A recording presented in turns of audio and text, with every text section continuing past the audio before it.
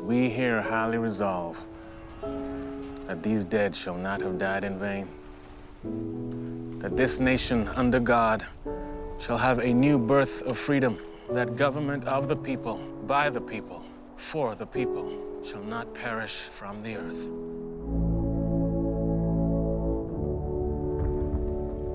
We can't tell our people they can vote yes on abolishing slavery unless at the same time we can tell them that you're seeking a negotiated peace. It's either the amendment or this Confederate peace. You cannot have both. How many hundreds of thousands have died during your administration?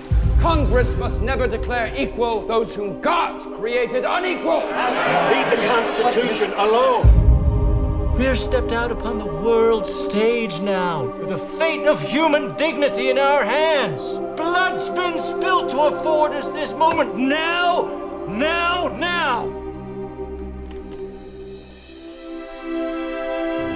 Abraham Lincoln has asked us to work with him to accomplish the death of slavery. No one's ever been loved so much by the people.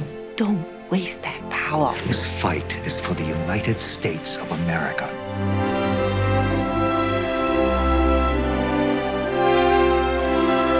Think we choose to be born, or are we fitted to the times we're born into?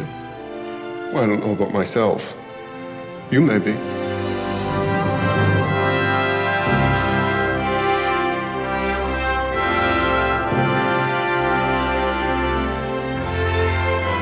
This settles the fate for all coming time.